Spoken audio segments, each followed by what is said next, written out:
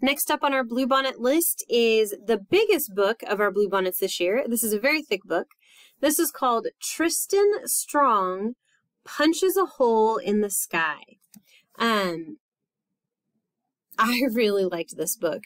I am a person who really likes fairy tales and folk tales. And so this book has some of those characters that you might have heard about or read about in other fairy tales and folk tales woven into this story. And so in this story, there is a boy. His name is Tristen.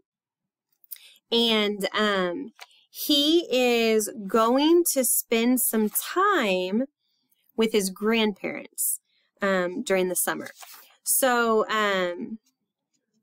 him and his dad and his grandpa, they get along, but they don't, they're having like a little trouble right now. His dad and his grandpa were really good at fighters, boxers is the right word I'm looking for. And so Tristen tried to follow in their footsteps, and he wasn't exactly successful. And so he's going to spend some time at his grandparents' farm, and some interesting things start to happen.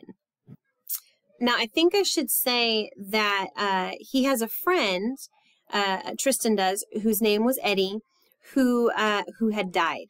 And so he's a little mixed up about that too. And he has his friend Eddie's journal that he takes with him. And Tristen holds on to that very closely because it obviously means a lot to him. But I don't want to give the whole thing away, but the adventure starts out by Tristen finding himself in another world.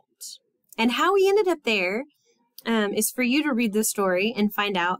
But he meets characters that you might know, like Briar Rabbit and Tar Baby. And he goes on this big adventure. And so if you like fairy tales or folk tales, and if you like adventure stories, check out Tristen Strong.